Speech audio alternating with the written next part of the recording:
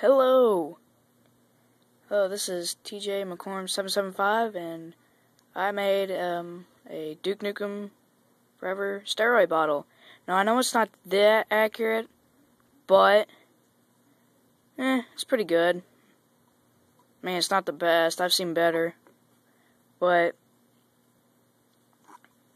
I used some sticker paper and printed a label picture off the internet. And I got the supplement facts, the label, and the nuclear symbol on the top.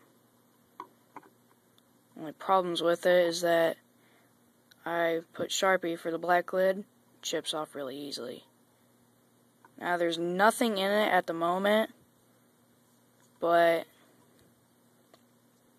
there will be. I'll make it look like an actual steroid bottle.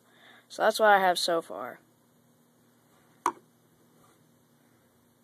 It's good.